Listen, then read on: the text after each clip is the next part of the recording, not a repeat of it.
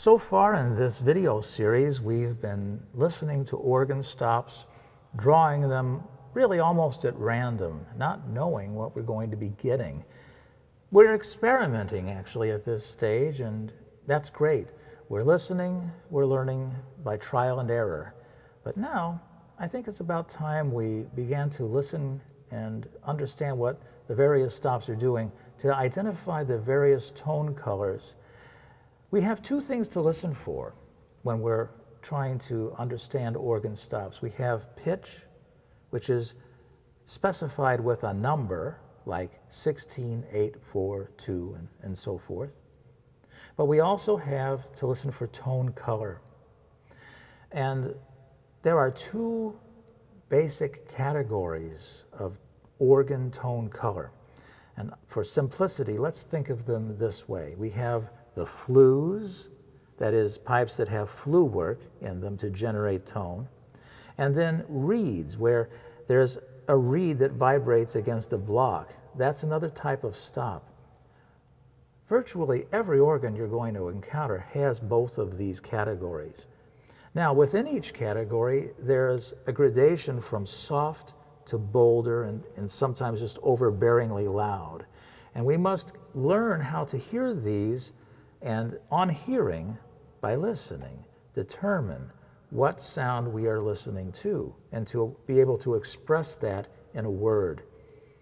A lot of times there'll be organ stop names, and it's also going to be interesting to see how often what our feeling is about a stop matches with the name that has been given to the stop. Sometimes it's different. Within each of these categories, there are varying strengths of tone and qualities as well, qualities of tone. So what I'm going to do now on this instrument is to pull 3 8-foot pitch stops individually, but with each one having a little bit more strength than the preceding one. I'm going to play middle C, and we're going to start with flute type tone. Okay? Next, we're going to proceed to a little bit louder tone, which we would classify as a string tone.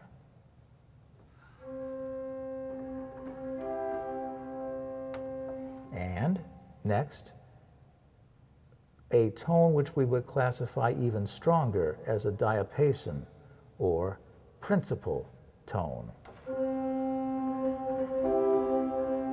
So again, from softest, medium, and loud. Now, these stops have names, and you will get to associate the sounds with the names as you become more experienced.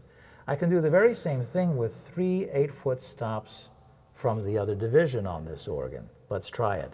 We'll start with the quietest. This is a flute type sound. Next, something that might be called a string tone. And next, something that might be called a principal or diapason tone. Now, so far, all of these are flue stops. Next, I'm going to be moving to the reeds, and I'm going to be playing 3 successively louder reed stops. Let's go.